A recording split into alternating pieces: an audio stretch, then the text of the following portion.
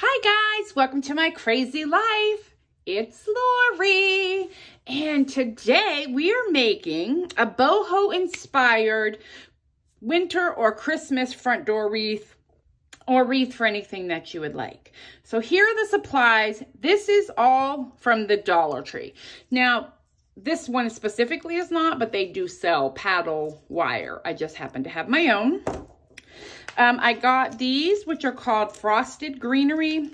These are also called Frosted Greenery, but they have the berries. I think I got them in white as well.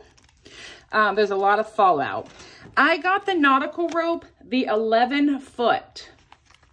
You can use any one you want, but if you want to use the measurements that I'm using, like how many pieces I use the 11.1 foot. It's a little thinner. You need 2 to do this. I got 1 package of the brass wreath, rings. You're going to use 2 pieces of that, but you'll need the 1 package of that, and then any ribbon that you want. I bought this at the Dollar Tree. I probably got this last year. However, I'm choosing to use some other ribbons that I have. I think these came from Michael's, if I had to guess. So we have that. And then, you know, your scissors, a hot glue gun, some wire cutters, and your rings. So let me pull up what I got and show you how I'm doing it. Okay, first things first. I took the 11-foot nautical rope, or any rope that you have, yarn, anything. I cut the 1 plastic end off. I'm not going to do it on this because it will unravel. And I literally unraveled to get 3 independent strings. You definitely want to tie a knot. Like when I left the top taped together, the bottom, when I unraveled them, I tied a knot, and then I separated all the way to the top, and then I tied all 3 in the top. Hold on 1 second. Wellington needs me. So you get 3 long pieces of the rope. You want to keep them knotted until you're ready. So I have 3 here. I used 1 whole one, and this is what I have left of the second one. And I did the big ring and the medium ring. This is the small ring. I just want to show you how I tied it on. And you can do any macrame you want. What I did is I took it and I just tied a knot, basic knot. And anybody in my generation, if you did friendship bracelets, this is gonna show right away what I did. Just tied it on, wherever, it doesn't matter. Just a start. Now, I leave that piece here and I make a number 4. So I go out here and over the ring. Then I take my extra under the ring and through the hole. So I'm just tying it on. Pull it up and tie a knot. I don't even know what the knot is called. Then I pull it tight. So you make your number 4. You come with this loose stuff over the top, under, through that hole, through this hole, and it just ties you a knot. There are lots of different ways that you can tie these knots. I saw one on Pinterest where they used a half hitch knot from macrame. There's lots of videos on that. So again, this is the last time I'm going to show you this. You go over and back. So it's both these pieces are over the top. And then this one goes through the middle, under, through this hole, and you pull it up, and it gives you the loop for the knot. And you just go all the way around. And what will happen when you go all the way around is your knot twists. And I just made sure it was twisting even. It's free twisting now. And I've covered the whole ring in a macrame, and I did both, the big and the little. Now, start and finish, what I did at the beginning and at the end is I hot glued it. And I have 2 of these from the Dollar Tree. They're just silicone. And then I held it in place because you really want to get that glue knot flat. So on the front, you don't notice it. On this particular one, the middle size, it took one whole piece of the 11 and then a little piece of the 11. Now, on the big one, I did the same thing. It took two full pieces. So then what I want to do is see the side here that looks the roughest, where I glued it, and I want to put them together just to hide them. So I have my glue gun going, but what I want to do first off is I want to attach these together. You know what I mean? So I want to find into the knots and just get them to snug up against each other right here, because I'm going to take some wire and I'm going to really do a good job. You can use hot glue for this, but it's kind of heavy. So I'm going to say it's not the best option, but that is only my personal opinion. On that. I'm going to leave a long tail over here because I'm going to twist it off at the end. Now, I'm going to I want to flip it over. So I want to work from the back. The reason you can leave your wire on the paddle is you can really get a good pull without cutting your finger with the wire. So you tighten it and see how my hand is kind of holding it like this. I can do a good pull to tighten it, and then I just wrap it around and do a good tight. You just really want this tight around here so you don't have a lot of play in the wire. And I'm gonna go one more time. This is a personal preference again. Then I just take my wire nips. I know a lot of people use regular scissors. That's not my life. So just so you know. And then I'm gonna tie these or twist this off. Again, you want it pretty tight. Now, keeping in mind what you're pushing this up against, as far as like a door or a wall, you don't want that wire open to cutting things. So I just tuck it in, and here we have it. Now, if you see, it kind of feeds, it'll drop down, but when it's upright like that, it's not going to go anywhere. So we're going to go back to the front side. I will need more wire, and in this point, I'm going to need some hot glue. So let me tidy this up. What I'm going to do next is cut the greenery, and I'll show you one, but I'm going to do it so I can clean it up. I'm cutting them as long as I can cut them. And then on here, you want to take this off. And then sometimes I will go ahead and fluff it, but I have a bunch to cut. So give me a second. All right, I got everybody cut. I cut 2 of the green and 1 each of the red and white. I'm going to put the green plain down as my base. I do have plenty of glue. And then at the end, we'll probably do a ribbon around it. But what I would like to do first is just kind of lay out my green, how I want it to start. So right here is where I want it to start. And you just like, this is gonna be the base right there. So I will take some glue, and you really want your base down, right? Because, oops, this is how it's all, let me see here.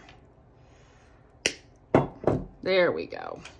You just want to be able to get it into the glue. And I use this silicone here because it doesn't stick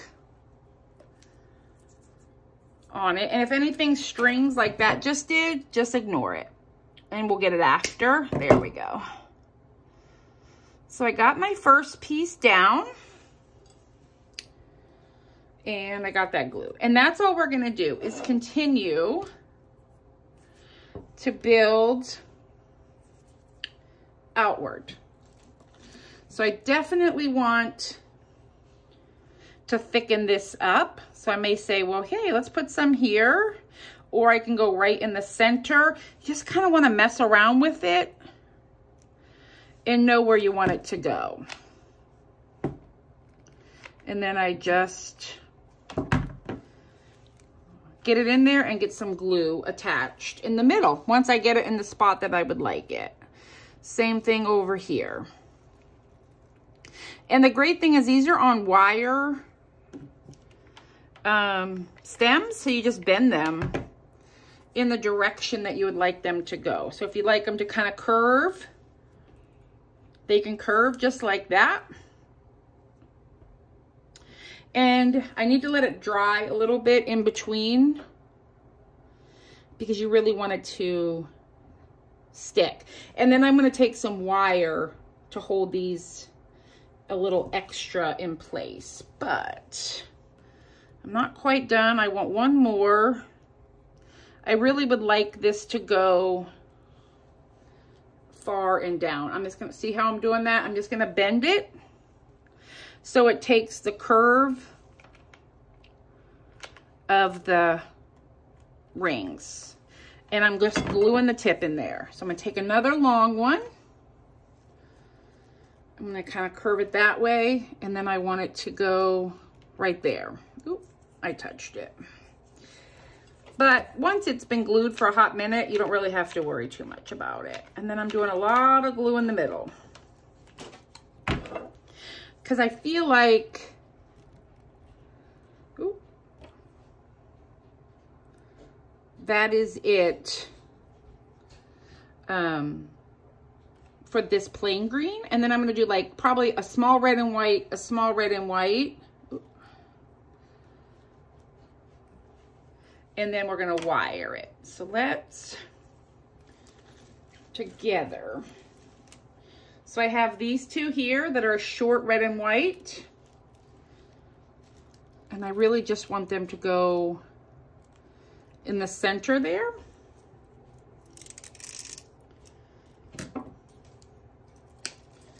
And then in this situation, because of the amount of glue that is happening right now, I'm just gonna wire it and turn it. And then we're gonna go under that way, under that way. I hope you can see what I'm doing. And do one more, pull it and turn it. And that's just really gonna help with the glue, how the glue is holding it as well. And then you really twist tie it just like you would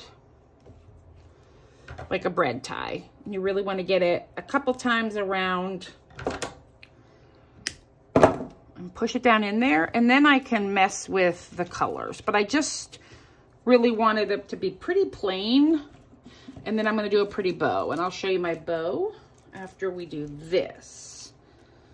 And again, white and let's twist them around on this side and do the opposite, the white and the red opposite of each other.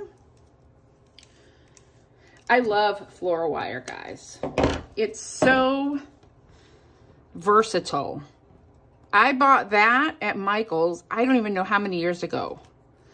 And just one of them will last you a long time. Now the Dollar Tree stuff works fine too. I just happen to have bought that stuff somewhere else. Okay.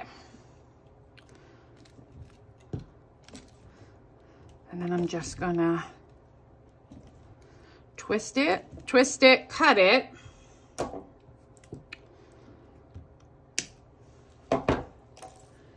And that. Okay. I have the red. The one thing I want to do before I make a bow is I just want to cover that center. So now I'm doing red and black this year as a theme in my house. So of course these colors all match. So what I want to do is just glue it in place. I'm going to take this front side right there. Yeah, it gets a little messy, but it's okay. I wonder if I can get this to go around twice. I don't, well, yeah, I can. Perfect. Because that'll really also help in holding it in place. Because I'm not going to tie the ribbon, the bow, actually around. Right? I'm just going to make the bow and glue it down. Okay, let's see. Guys, I'm so happy. Now, one thing we want to do, now that everybody is wired in place, is just kind of fluff it like you do, right? But isn't that fun? Okay, next stop. I'm going to clean this up and we're going to make a bow. Okay, I took the ribbon, 2 different ribbons. You can literally use any ribbon you want. And then I have some baker's twine. They sell this at the Dollar Tree too. And I cut 2 long strips just to have it ready. What you want to make is like a remembrance ribbon. You know, like for cancer or whatever. You just want to make this shape. And then I lay that flat. And I say, okay, well, that's how big I want my bow to be. However large it is. Now, since I'm doing 2 bows together, I'm also going to do the same thing with this bow. But I might make this a little smaller since I want it to go here, right? And then you just crunch it up. Literally, crunch it up between your fingers. Take your string. I go around it twice, just so it holds it. Baker's twine is a little stronger. And then I'm just tying it off in the back. A nice tight bow. I don't know if that was even or not, but we can fix that by pulling this tail. There we go. And now we're perfect. I mean, I say perfect, but we look good. Tie it once, tie it twice. That is going to keep that knot. Tie it 10 times. It doesn't matter. You just want your bow to not come untied. Fluff it up, and I'll refluff it when I put it on. But the one thing I do want to do is, I just dovetail the ends on here, right? You just kind of want them to be similar in size, so I just fold it. And if you don't know, cutting it longer is going to be better than cutting it short, because you can't make it longer, but you can certainly make it shorter. So I just cut off a little bit. And you can mess with it and fluff it up, and then we're going to attach it. So I will bring my wreath back and we're going to attach it. Now at this point, you could have it hang like that. And, you could have it hang upwards and tie your bow at the bottom, which, you know, I like that. You could hang it this way, tie your bow over here, or you can do it this way, or you can even do it from the top down. I'm liking this way, right? So I'm going to tie my bow at the bottom. Here, I'm going to do it this direction. Come wintertime after Christmas, if I decide that I want to leave this out, I might change the bow to a blue and make it like a winter wreath and not Christmas wreaths. You can hang bells from here at the bottom and or the top. You can do anything you want. This is just my take on a boho Christmassy, wintry. Heck, you could do this in the summertime. It doesn't matter. It's just a boho wreath that we are going to do one thing. First, we're going to turn it over. I know it's going to be upside down for you, but you won't be able to see it if it isn't. And we're going to fluff everybody up and make sure it's centered properly,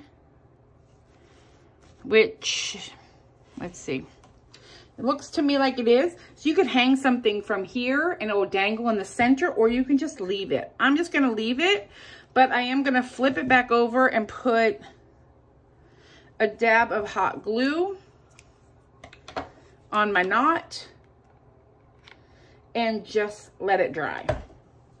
And the next time you see it, it'll be hung on my door, and we are so excited. All right, guys, here she is in all of her Christmas glory. I am very impressed with the Dollar Tree products and how I was able to create something so simple, yet so beautiful. So I hope you took some inspiration and you create one of your very own. Thanks for watching. Have a good one. Bye.